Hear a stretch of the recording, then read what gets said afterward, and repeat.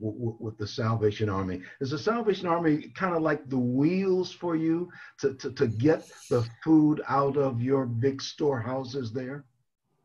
Absolutely. You know, we run a big food distribution center in the Collinwood Yards neighborhood, 127,000 square feet, which is not quite big enough, I'll tell you.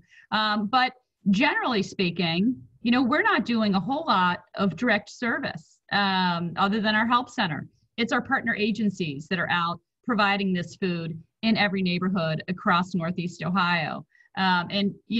And so Salvation Army has been an important partner to us for decades, without a doubt. But again, the way that they stepped up and leaned in, particularly during this crisis, and when so many other agencies had to close, you know, they're a shining star in terms of food distribution. And we're just enormously grateful to the Salvation Army for their incredibly hard work and determination as they have worked to make all of this food available to so many people who need it in our community. Kristin, let me ask you, I mean, if we're talking about kids, the possibility that kids will not be in school on time when school is to open, they'll be home. And a lot of those kids were eating their meals at school, eating at lunchtime at school. That means if the kids are going to be home, that means more food is going to be needed in the family refrigerator, right?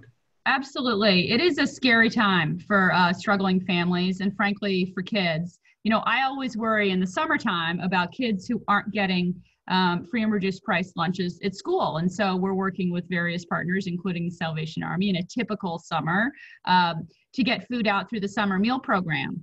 But this summer, there are far fewer locations for the summer meal program. And if kids don't go back into school in the fall, this problem is just going to continue. There's some recent data out from the Brookings Institution.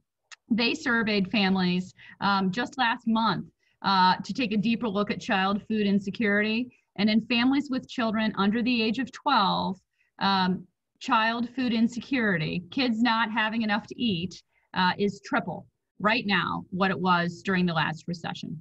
That's a scary thought because kids need that healthy food to learn and grow. And it's incumbent upon all of us to step forward and try to make sure that those meals are available.